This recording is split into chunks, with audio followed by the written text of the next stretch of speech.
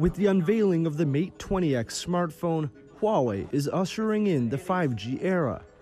But behind the glamour of the final product, and perhaps out of the spotlight, lies years of research and development.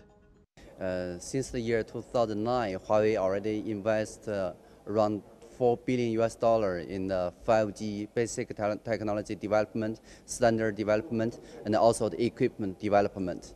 The Shenzhen-based firm has over 80,000 people working in R&D, accounting for nearly 50% of its workforce. And at one of Huawei's many labs in South China, a range of experiments and tests are being carried out to fuel the 5G rollout.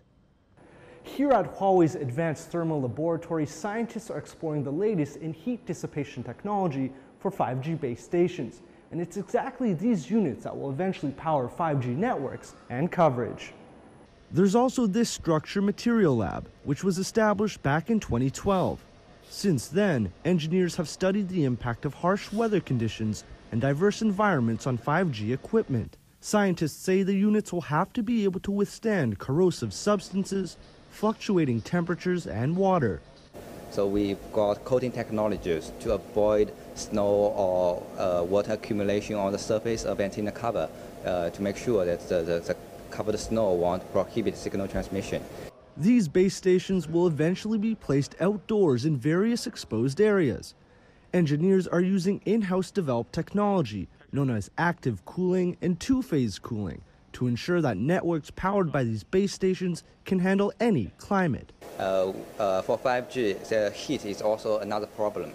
So the heat generated by 5G chips is far more than the 4G chips.